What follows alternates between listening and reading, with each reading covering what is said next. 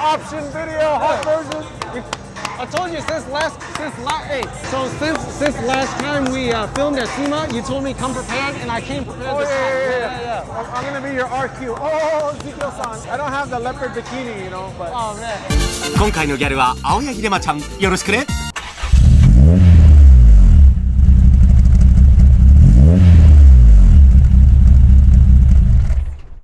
Hey, real quick before we start this video, a lot of you guys have been asking for team shirts. Finally, Autohaus has t-shirts, so it would really help out a lot if you supported the shop, got some merch, some shirts, stickers, support the media work, support me and my dog. Check out that merch store so I don't starve you guys. Hey everybody, this is Riko. This is Wekfest San Jose 2021. This year I did the collab with Illis. I brought the 2019 SEMA Top 10 Sport Compact, which is a 1984 Toyota Corolla SR5 with the beams. Also next door, I brought the 1972 240Z IMSA GTU race car. Also was built for SEMA, and that was for 2021. And it is also a top 10 sport compact car for SEMA. So it's all here to share. Ezekiel, what do you want to talk about? First thing, thank you so much. We're doing this inside the car. Wekfest, turn down the music next time. How's anyone supposed to do media work? But we're gonna make it work.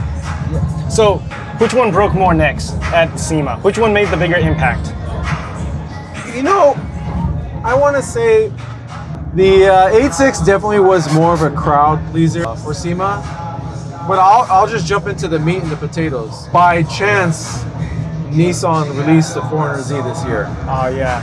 I did not build the Z because of that. It just lined up.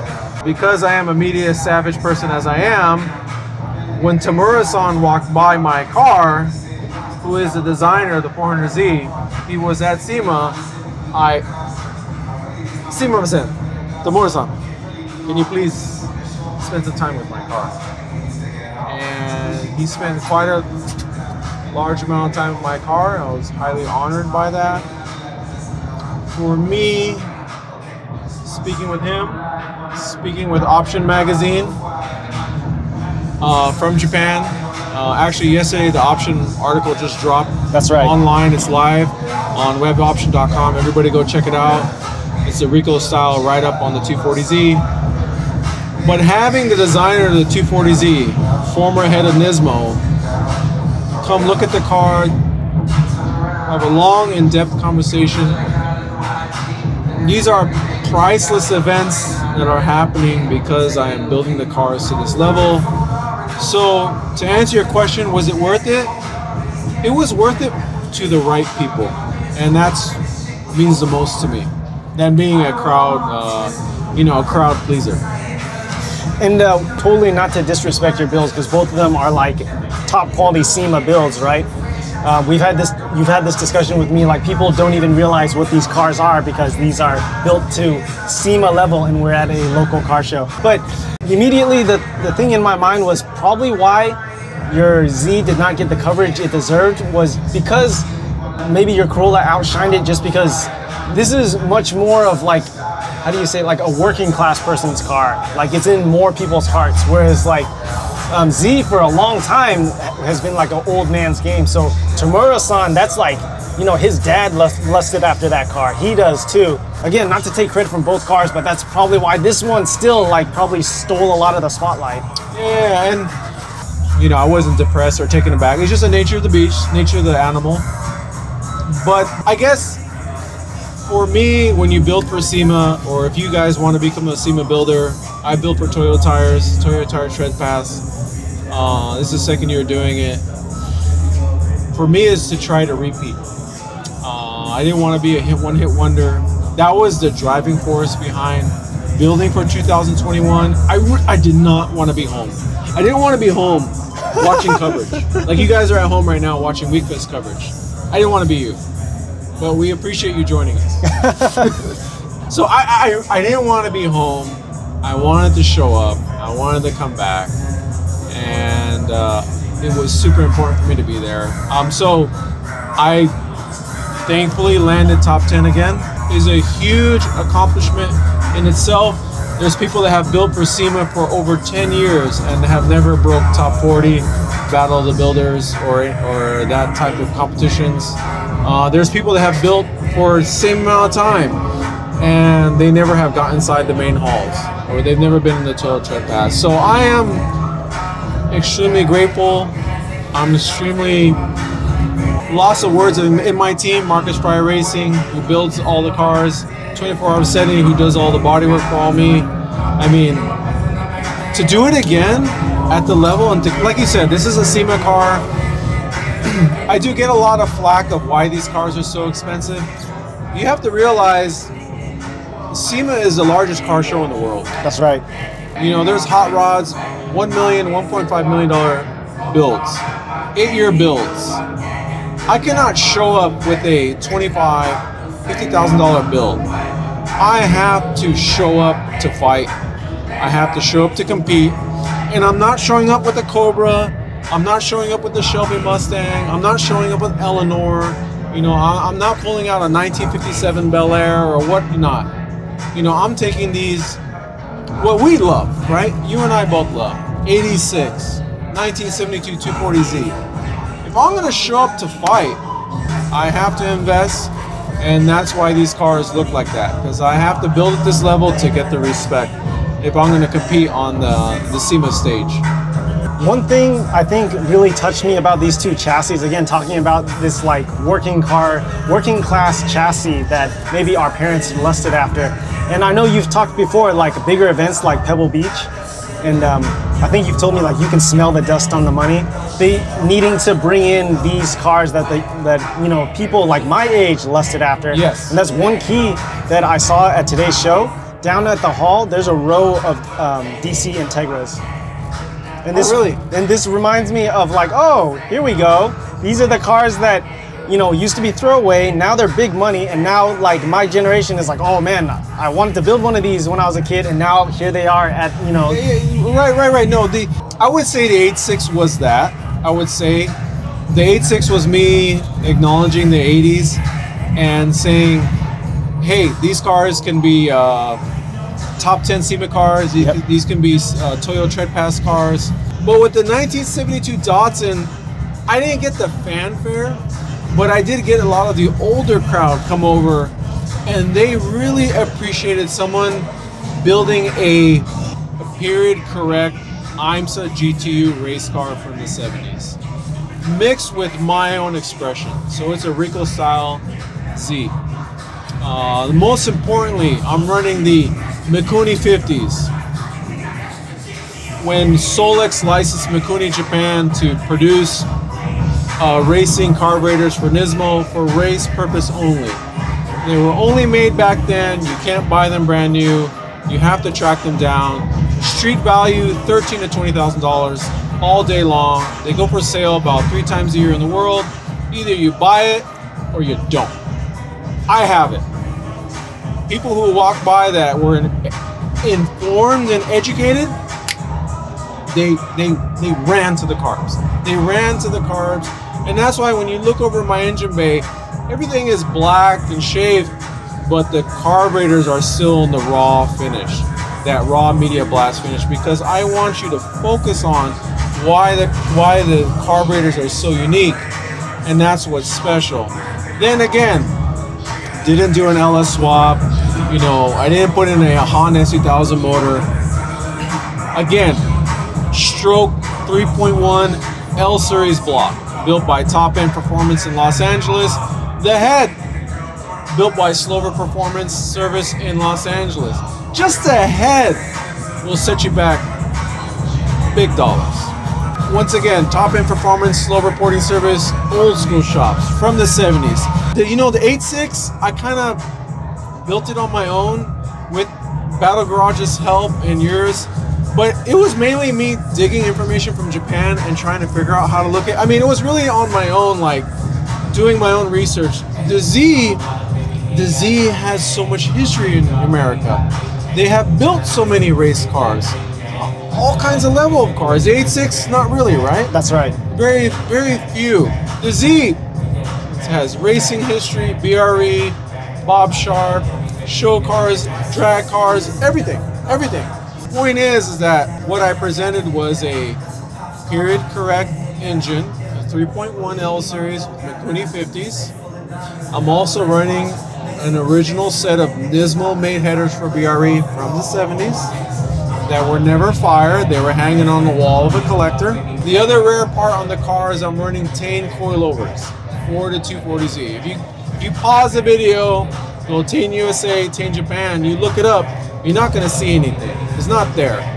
You have to make a personal request, send your lowers to Japan, and wait 9 months to a year for a turnaround, and you will receive what I have in my car, which is a fully built coilover, painted in the custom Tane green with the labeling of the S30. I have that in my car. As we go into the cabin, same thing. I am, you know, mimicking the IMSA style spec race cage setup, one seat, you know, with a very Spartan style dash, no speedometer, because do we care? Do we care how fast we're going? Let's keep going faster. You know, my battery, my wires set up, fire suppression, you know, just power, fuel, fan, fire. You know, fire it up, let's go. You know, and so I ran with the Bride seat. I was lucky to be sponsored by Lot USA on this build, so I received the Bride seat for the car. If we jump to the outside, I run the Z-Trix IMSA GTU body kit, which is, once again, period correct to the 70s. That is a mold off one of the race cars of that era, so it is period correct in that sense. I decided to go with the Genos with no headlights. Dude, once I put the Genos on, it changes it. The car is a new animal. If you have a 240Z, put a Genos on. Yeah. It will change your life. I could not have built the Z if I hadn't built the 86. So I built that car around the carbs, all right? The only reason I was able to purchase the carbs because I knew somebody that knew somebody.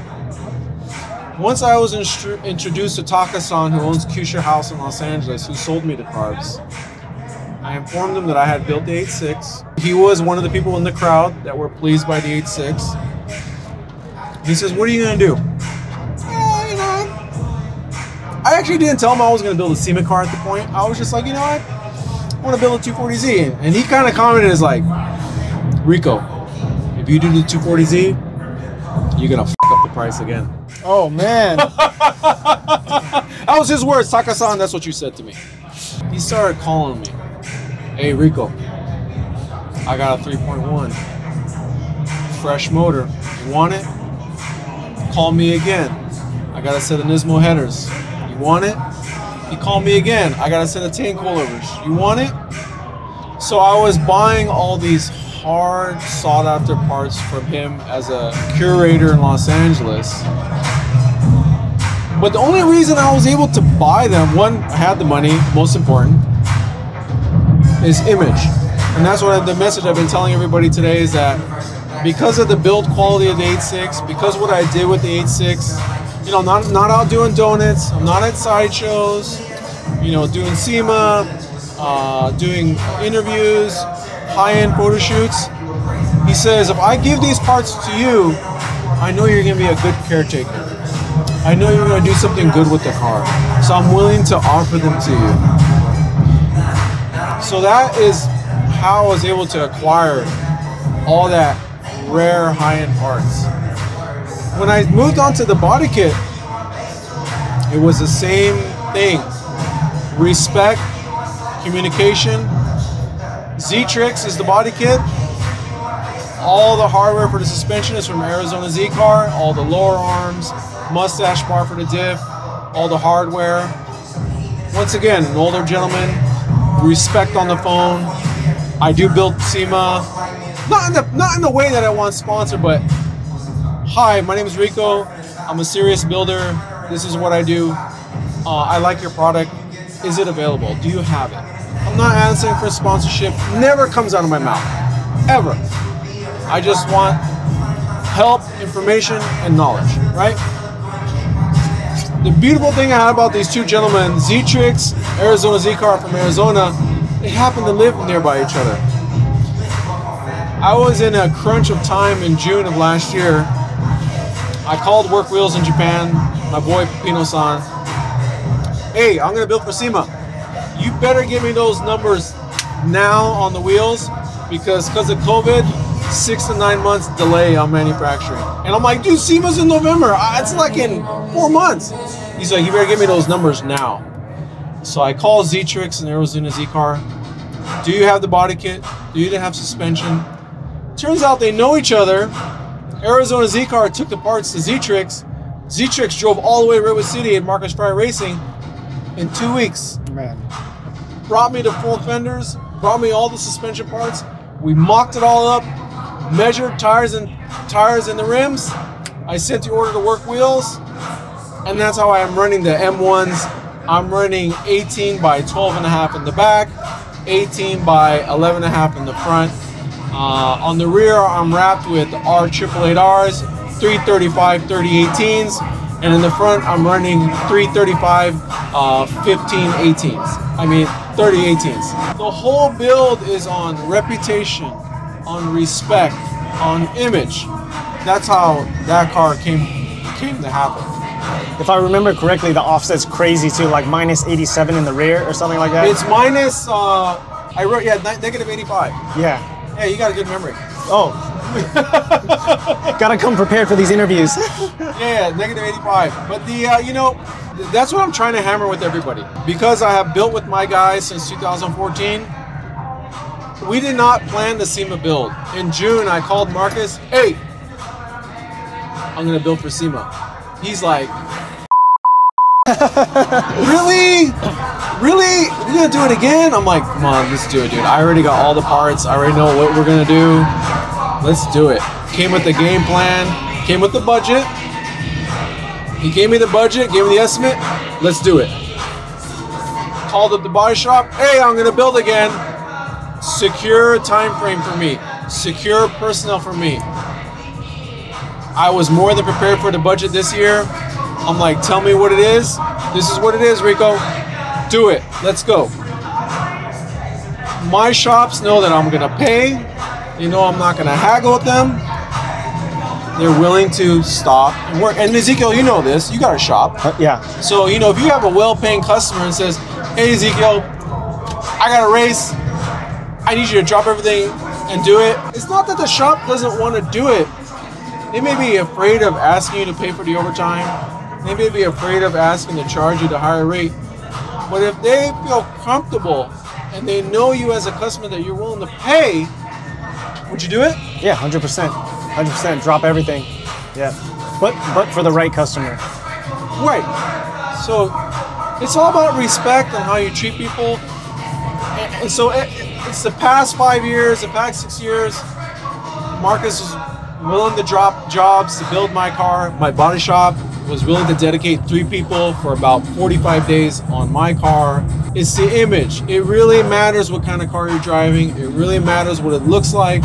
It really matters the imagery and the quality that you're putting out. Because as you want to move up that step, if you need parts or you want someone's help, people are going to look up your Instagram, you know, look up your Facebook, show me what you're doing, show me what you're building. If what you have to show is not up to par, you're going to get that no. You're going to get that door closed. And I'm just telling you, that's why. That's why it's happening. Why don't we talk about some of the parts on the cars? Sure. So for me, when this car came out, the centerpiece was that engine cover and the throttles. For this one, probably my favorite centerpiece, the eye catcher, is your name on the valve cover. Oh, yes. How did that happen? Yeah, so I noticed that the new hot thing in Japan was the custom valve cover. I seen a guy on a Sunny at Wekfest in Nagoya had it, and he was a show winner. And I did some digging on Instagram, and it turns out it's a guy in New Zealand called B-Speed, and he mills out the valve covers for various engines, and he also does the L series. What most people do is they'll do Nismo or they'll put the engine size, and I said no. I want to put my name on it, and I want to put my branding on it, which is Riko style and kanji. So I drew it up for how I wanted it to be, send it over. I want to say the turnaround was maybe about 1 month. turnaround. It was Wow. pretty fast. Wow. And yeah, it is. As I build, I'm learning more that I want to give more details on the car. The cars are minimal in style of how they're built, but there is a lot of details. The valve cover. If we go to the outside of the car, you see I have branding on the car in English and Riko on the fenders and on the nose of the car. If we go to the side of the car, I have another branding in kanji that says Riko is real gold. Yeah, it's that, and it's on the trunk. And so what that means is that Riko is real gold. Real gold and a naming is used for soda pop mainly in Japan. So on the car I have a sticker real gold with a soda pop, which is actually more alluding to a Peruvian soft drink. And so it reads Riko's really gold, the golden style. So just having fun with intertwining me and Japanese culture. Last night the option article just dropped and everybody's reading the pictures. They're seeing the kanji on the valve cover. They're seeing the kanji on the side of the car. And the response I got back was, Riko, you are creating this bridge between America and Japan. You're doing it. And for me, that was like receiving another award, hearing that back home from the OGs. When I talked to Tamura-san, who designed the 400Z, I said, hey, I'm just trying to be a good student, right? If you're just on week car shows, YouTube, you never really talk to the Japanese business people that come in, the industry, you would think they know that we like Japanese cars. But do you love the Japanese culture? And to be honest, a lot of times they're surprised. And they were asking me, like, why are you so into it? Like, what is it? Maybe we grew up on it. We grew up on it. We grew up watching Robotech, you know, Akira, I mean, name it, whatever anime. And then all the hot version. That's why he's got the little pointer. I mean, it was second nature, education for us. So as we come of age, it's only natural. But for me, to be honest, why I think a lot of people like Japanese cars, it was the underdog. Everybody loves the underdog. Because what was hot in the 80s and 90s? 911. Testarossa. But what happened in the 90s? Japanese tuning happened. Yeah, that's right. When you saw a Honda Civic spanking a Lamborghini Diablo, Yep. it was like, what? Yeah, that blew everybody's mind. And for me, growing in the United States, and how my life was in the beginning, I felt like an underdog. I felt like, you know, at a slight disadvantage, and we're fighting uphill. And so I can, even though Japanese are not American, I connect with the Japanese brands because it was always an underdog brand in the US. You know, the American brands are dominant and the European brands are more affluent. So no, it still connects with me in that way. And even though I am thankfully successful in life and business, I still face those uphill battles on a day-to-day. It's just a part of life. It is what it is. Figure it out. And no, that's why I have a huge connection with the Japanese culture. One thing new I know you're trying to do, at least with this car, is actually take this to the track. Yes. Is that true with the other car also? Yes. So the whole idea is that due to my same thing as nothing has changed. I still work all the time. I work much more, and that's why I was able to pull off that car to a higher level. But 2022, we may or may not build for SEMA for myself personally. And we're going to try to focus on going through all the cars and getting them to the track. I really want to break that. I want to make that bridge from SEMA, or as we are today, a car show, to the track. Just like you do, and I do, we all have watched those amazing Tsukuba Time Attack videos of these beautiful tuner cars at the track. And I feel I would love to see that here in the US. Not that it's not there, but I would love to help out and add into it and try to create some more enthusiasm. Hey, every track person I have talked to welcomes me coming. I have talked about my ideas and the future accomplishments I would like to have, and everybody's positive. Yeah. Nobody's saying, Riko, don't come. Everybody's like, Riko, tell me when you're going to track, and I want to be there to run with you. Yeah, I know you've told me before, different with the Japanese track culture is like everyone tries to come together to make the track successful and make the track days happen. Whereas a little different in the US, where like there's a lot of little factions, unfortunately, like squabbling against each other. Yeah, and then the other thing too that I feel like the Japanese really realize in the top level of motorsports, your car has to look the part. Yes, it is. Yeah. I mean, that's one thing that Kai-san dropped on me a few years ago. He says, Riko, it has to look good. It has to. It has to be fast, but it's got to look good. No matter what. It's got to look good. That's the truth. Yeah. And they put down the time, and the cars look good. And here in the US, we are more technical and functional, blah, blah, blah, blah. Yeah, you guys, they may put down the track time, but nobody's taking a picture of the car. Nobody's making a t-shirt of the car. None of the kids are putting that car up on a poster like they used to. Right, Yeah. right. I mean, we can go through all the Armenia, Jay's Racing cars that are on kids' walls. There's a top secret replica car right in front of us. Right, and I don't know anybody that has any, Time Attack US-based cars on some kid's wall. No, absolutely not. It's really unfortunate, but absolutely not. Yeah. But I applaud everybody for putting their effort in motorsport or car shows or SEMA. It's just, there's enough room for all of us. There's enough room for everybody to do their own style. I'm just trying to push Riko's style and see where it can go. Riko, thank you so much for your time, especially letting us sit inside your car. One more time, Wekfest. Hey, how is media supposed to do this if the music is this loud? Last question for you. 3 keys to success in either personal or business life. The 3 keys. Your top 3. My top 3 is that, I was thinking about as I was coming home today, driving here today, is that you need to love yourself. If you are broke, don't promote being broke. Broke is not a style. It's just a period of life or stage in the life that you are in right now. You need to look in the mirror and learn to love yourself and know that you need to be in a better place. Now that doesn't mean you need to hate yourself and get depressed. Love yourself and know that you can get out of it and get out of that situation and move on to the next stage of your life.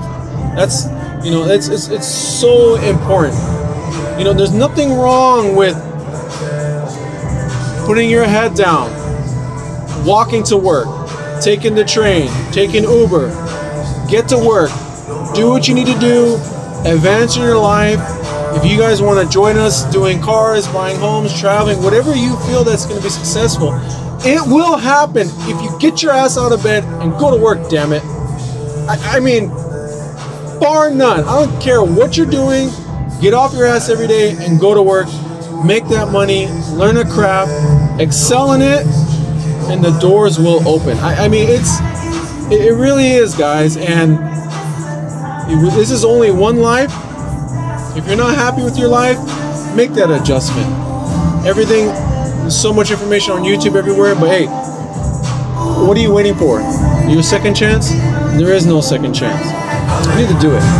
So what I've heard so far, love yourself, get your ass up, go to work. What is the third one? What is the third key to personal or business success? The third one is respect. Respect the people that have come ahead of you. I know new gen get a lot of slack, but real talk. You need to talk to people who have done it before you, more successful than you, and learn from them. whatever, Bitcoin or dropship or Amazon, whatever F you guys are doing nowadays, the rules of running a business, the rules of making money have not changed. Learn from your elders, observe, absorb, and then you can customize it to your own life. My success would not be without my parents, would not be learning from other people that are in my industry. Why start from scratch? I mean, Ezekiel, would you start working on 86s without the Toyota manual? No, like why? Why would you be like, okay, I'm gonna educate myself on what a 4AG is today? No, you're gonna read a book, watch some videos, you become a licensed mechanic. Yeah. So why are you gonna go on live raw? Why? It's all there. Mom and dad, your uncle, your older brother, just listen. Listen. That's my message. Well, thank you so much, Riko. I really hope we can have this opportunity maybe at, I know you're rebuilding your whole backyard to make this like an automotive, like a hangout space. Hopefully we can do this in a quieter and more conducive environment. We're gonna have a cappuccino espresso in a lounge. Right now I'm building Riko's garage. I plan to be a very lounge space, garage life, Japanese inspired. So yeah, that's the new project I'm working on. And actually this week, I'm probably going to be adding 3 lifts in the garage. No way. Wow. Yeah, so it's going to be dope. And yeah, I'm welcoming everybody to share on Instagram, enjoy the pictures and all that. So thank you, Ezekiel. Thank you, Riko. I really appreciate it. And with that being said, why don't we touch fingers? Ooh. Cool. Appreciate it, man. I'll catch you next time.